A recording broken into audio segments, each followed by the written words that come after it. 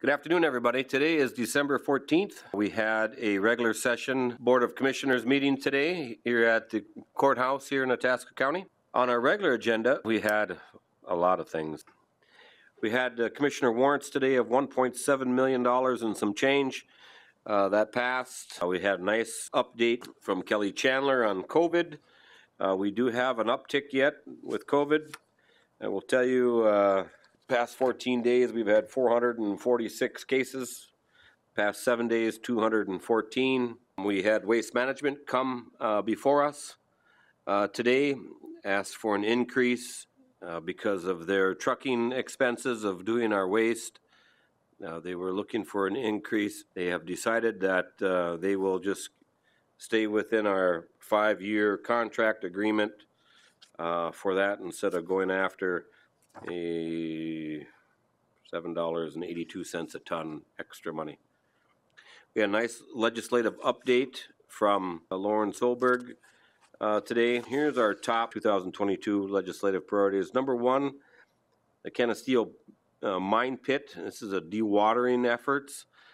Canasteel is raising between 5 and 7 feet a year. Estimated about 12 to 16 months before we have a new waterfall here in the state of Minnesota and make national news. So the DNR and the state of Minnesota are going to work very, very hard to make sure that doesn't happen. You know, the question is, well, where's the money coming from? Who's going to maintain it? You know, the water there is the state of Minnesota's water. So it is their responsibility to handle that. I presume that's going to be on their top of their priority list too, to find out how we can handle things like that.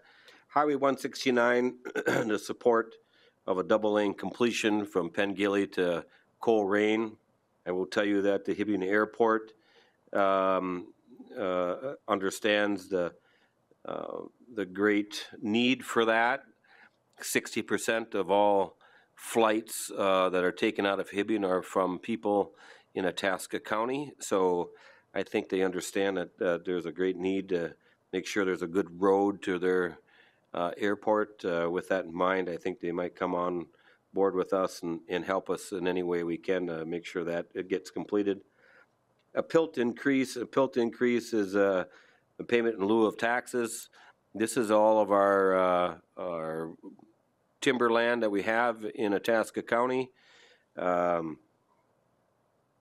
You know, we get about $1.75 an acre, give or take.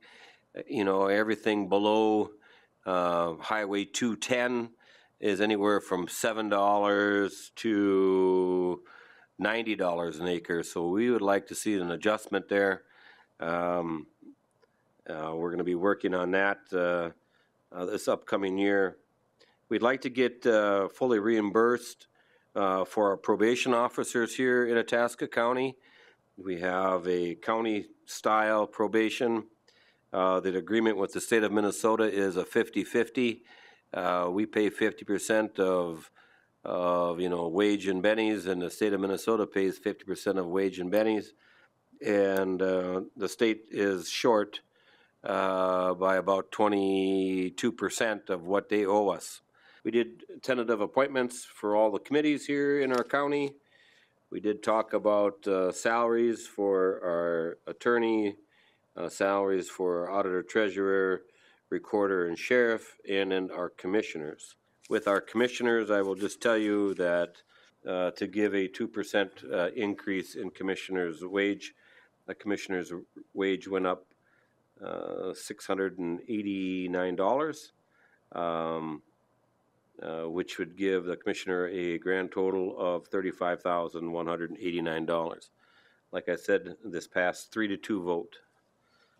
And at the very last thing we had was our Truth in Taxation meeting today. With that, we had a great presentation from Deb Davis and Gail Gluck about our levy and our budget. This year, we passed a 0% increase on levy.